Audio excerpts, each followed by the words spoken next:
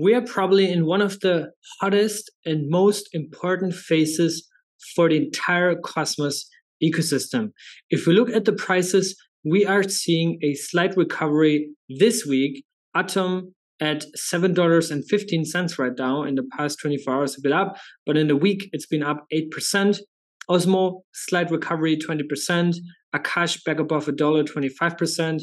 And it goes down the list. We see a lot of coins that have been making some good relief bounces. I don't think this is the full bull run yet, but seeing Juno making 71% on the week, Fetch AI 64, Injective, Absolute Mad run in the past couple of weeks, $14, which is crazy, and also now ranked in the top 50.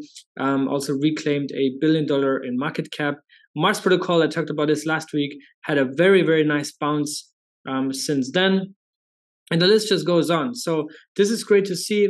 The market is showing still signs of life, and with that we're also seeing a lot of new things come to life. For example, DYDX, which 1 year after announcing that they will migrate to a standalone Cosmos app chain, has now launched mainnet and is already 181,000 blocks in. Current block time 1.64 seconds, which is really, really nice. Very fast, very smooth. This is actually big news from this morning. Cryptocito, our validator, we are in the active set of DYDX. I told you last time, guys, we're really trying hard to get into the set. Now we're in. A big shout out to Chorus One, King Notes, and also to Blockscape for helping us to get into the active set. It's right now super competitive. A lot of validators are trying to get in, but these guys helped us to make it into the active set. And as of right now, there are at least 2 bridges that I'm aware of. One by Maria and one by Chorus One itself, where you can bridge your Ethereum DYDX onto the new DYDX chain. Note that as of right now, both of these bridges still take up to 48 hours, should take around 24 hours, and it's not fully operational yet. Once the bridges are fully operational, if you are holding DYDX, you can bridge your tokens. It should go really fast and smooth, and you will be able to stake them directly also through Kepler. And if you stake to Cryptocito, much appreciated. The race is now on. Now we're in active set, but the race is on because it's going to be super competitive, and everybody will try to get delegations. That said, also you can see here Polkadot, they have built a tracker, a front end for the bridges right now, where you can see the inflow of DYDX tokens coming into the new chain. And you can see here 5,000 tokens, 50,000 tokens, 30,000 tokens. And if you scroll down a bit, you see huge numbers here. That's 3.9 million that is coming in here right now. And those are a lot. So these might be from, I don't know, the foundation, large VCs, large investors, but there is tens of millions of dollars right now on the way to arrive on the DYDX chain. So the validator set will be reshuffled, and the chain will have a lot of traction and liquidity in the coming hours, literally when this video is up. Now, in that context, I have a DYDX full overview that's less than 10 minutes. Currently in editing, will come in the next few days. I hope by tomorrow we can release it. And in the meantime, go over to my YouTube channel, subscribe if you haven't yet, and check out my Celestia launch video, which just dropped. And it's a 14-minute video that explains absolutely everything about the project, its history, the founder's ties to Vitalik Buterin and his history, as well as what data availability is and all these kind of things. Celestia, one of the most highly anticipated launches, and they launch with a 7.4% Genesis airdrop to Atom and Osmo stakers, amongst others. And go check out this video. It's going to be really cool. Mainnet is launching on October 31st. So that's Tuesday at 2 p.m. UTC. So get ready for Celestia. Your airdrop will be fully unlocked and fully available in your wallet if you have claimed it on launch. Now, another big news that is highly anticipated is the Nomic StakeNet V7 upgrade, which means NBTC will be live and will be IBC enabled. And NBTC will be the first Cosmos native asset that can be sent over IBC, which is a new paradigm for Cosmos DeFi also, right? You can do a lot of cool things. There's also integrations with Osmosis, with Kujira, and all these kind of things. Also follow Stack and Relax Validator and delegate your Atom and your NOM and many more to this validator. Saga is another project in Cosmos that is highly anticipated and is going to be the gaming hub in Cosmos. Saga has a long track record and a strong team. They've been here on my channel a couple of times. They were at Cosmoverse over the years and are just really, really committed to onboard Web2 gaming into crypto, into Web3, and more specifically into Cosmos. So they are right now transitioning from their Cassiopeia testnet onto Pegasus, which is an incentivized testnet that is going to launch very, very, very, very soon. Watch out for that. We with Cryptocito, we're also part of that incentivized testnet, and we're looking forward to see Saga come one step closer to launch. Now, I also want to talk about the Cosmos Hub and some spicy proposals on the forum and on the governance on-chain in recent days.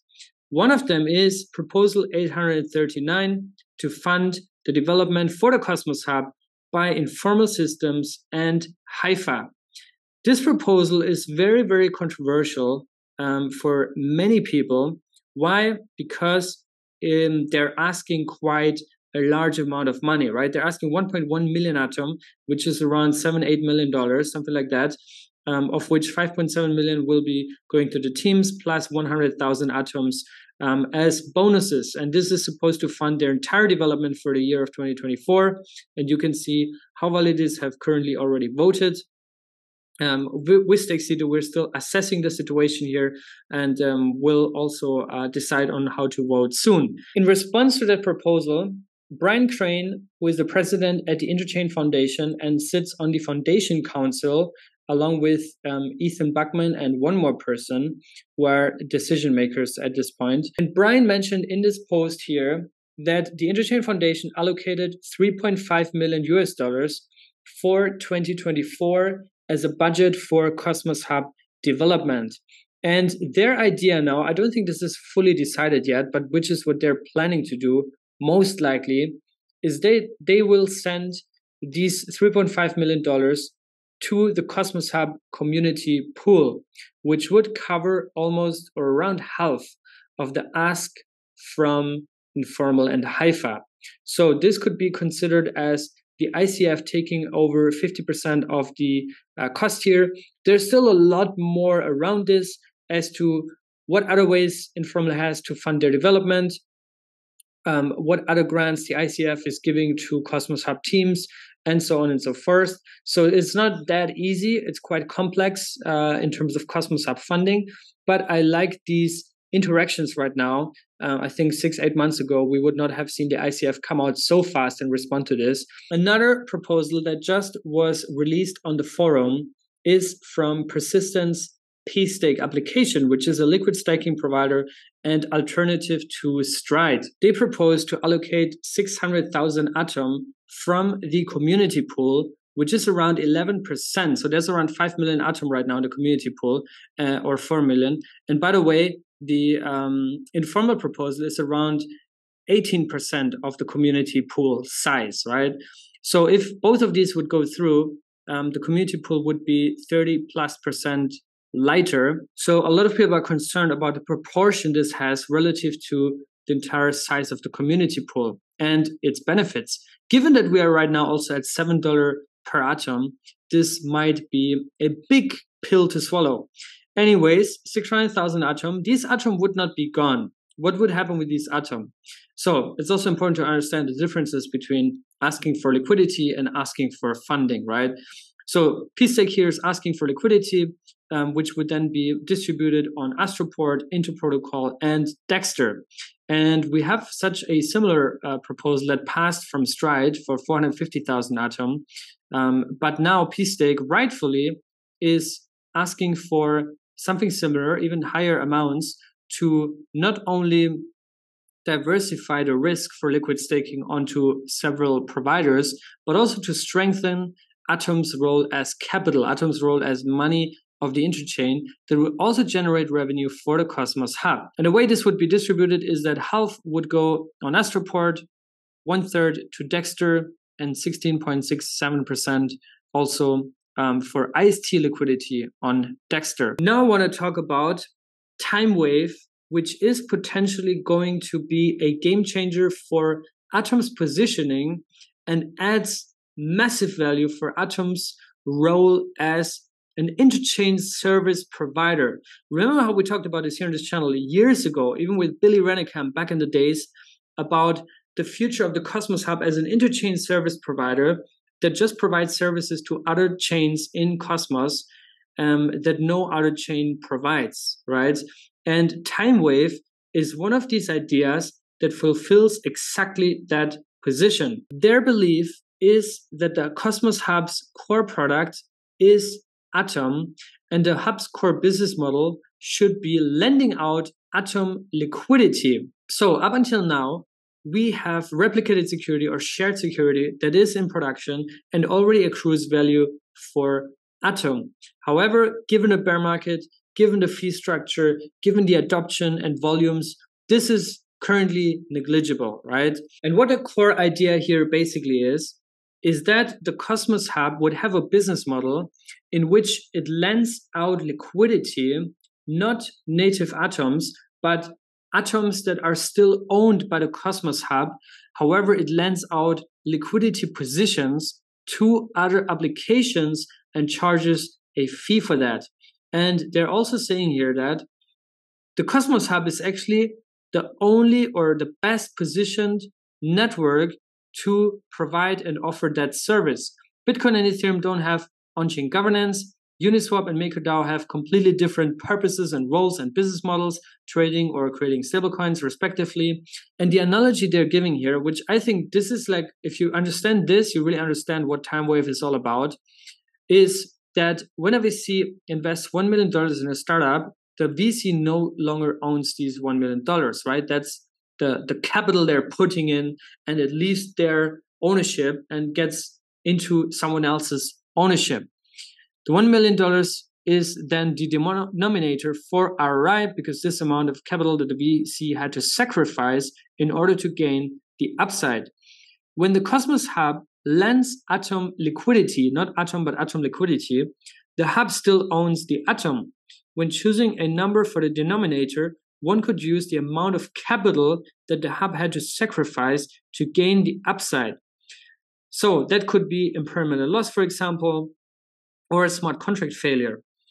If the Hub were to lend out $1 million in liquidity, receive a $10,000 profit, and incur a $5,000 loss through impermanent loss, the Hub's return of liquidity would be 100%, $10,000 in revenue minus $5K impermanent loss. When viewed from this perspective, liquidity lending becomes a powerful driver for value to Atom.